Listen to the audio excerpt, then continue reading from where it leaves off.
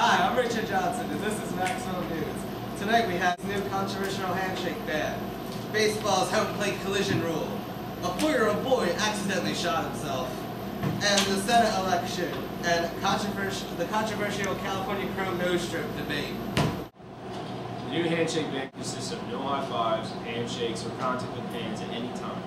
This started because of the large amount of contagious diseases that we have today being spread through physical contact. It started from doctors and nurses shaking the hands of their patients or any person. This might carry potential diseases from person to person and other sports, and post-game handshakes, high fives, and things along those lines. This will limit the amount of fights between the two teams. Most likely this law will not go into effect. They just wanted to establish the point and compel aspect. I personally believe that all people should shake hands. I mean, if you think about it, it's polite in every way possible. The business aspect, the social aspect. I mean, if we didn't shake hands, how would we meet people? Well, by talking. But that wouldn't work. This really does show maturity. And I don't think you're going to get employed if you don't shake a man's hand. Thank you. This is Brandon Jenkins. And I'm out. So as it is 2014, up in November are coming the Senate elections. Now, currently, the Republicans control Congress and Democrats control the Senate.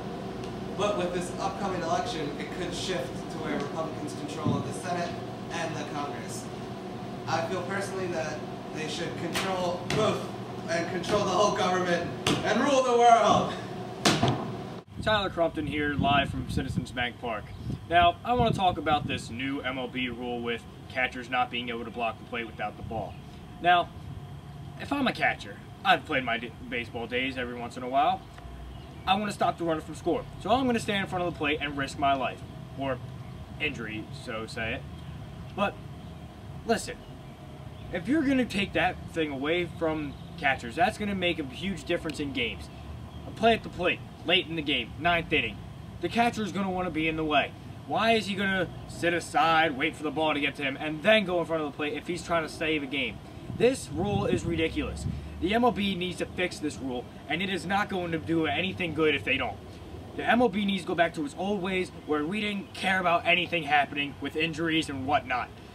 This world is starting to become baseball where it's like playing with dolls. What is this game? Now recently, a 4-year-old boy has shot himself in Indiana. I believe this is just another corporate hoax to control our guns and take away our rights. This is an outrage. We should not submit our guns to the oppressive government. How did that go? Billy Bob Joe Jilly Bob here, and I'm here to talk to you about how California Chrome, the racehorse, might not be able to perform in the last race, the Belmont Stakes, in the Triple Crown. Now, this horse is having limitations because of its so-called nasal strip that might help it perform better in the races. Now, honestly, what is the difference? He's going to be only able to get more like oxygen that is available than everything else in the world. What is so challenging about that? Is there a problem? I don't think so. Thank you. Richard Johnson signing off. Good night, Chicago. Oh! My phone. It's cracked. Did somebody say cracked? Who are you? I'm the guy from Crack Repair. What are you gonna do? I do magic. Don't look at my hands. Alright. Whoa!